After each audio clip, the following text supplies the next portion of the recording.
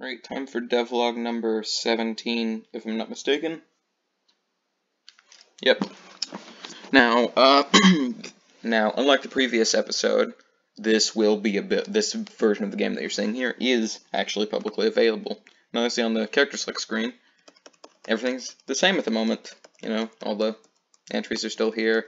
All the stage 4 dudes have entries as well, but all the playable characters are still the same. I haven't changed anything cosmetically other than, you know, of course, the stage select screen here. These are updated. These are in the current build of the game. You can go download these. So is stage 4. Stage 4 is also in the current build of the game. Now, the interesting thing here is a save feature has been added. So now when you go to a stage and you beat it, it will be saved as beaten. You can close the game, come back, and it'll be beaten. Now, this does not go through updates. When a new update of the game is uploaded, your progress will be reset, unfortunately. There's no real way to circumvent that, as the code from each version to version isn't compatible with each other. That's just how this build works.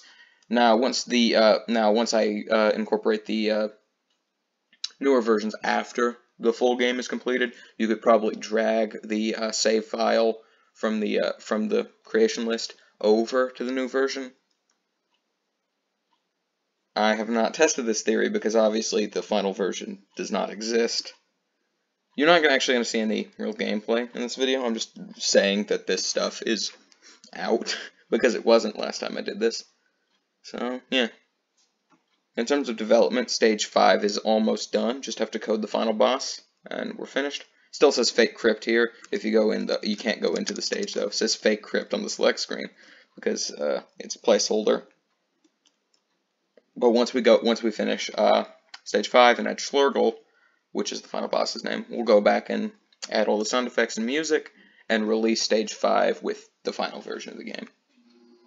Alright, that's it. No gameplay in this video, other than like 2 seconds here, because I was just talking about what's in the new version. Can't really show you the save feature.